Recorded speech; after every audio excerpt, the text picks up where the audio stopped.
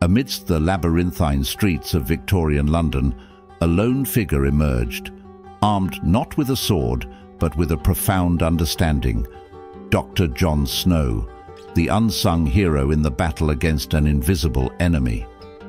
Snow's groundbreaking work during the 1854 cholera outbreak challenged prevailing beliefs.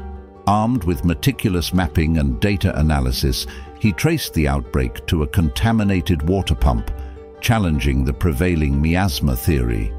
His relentless pursuit of scientific truth revolutionized the understanding of disease transmission, laying the foundations for modern epidemiology.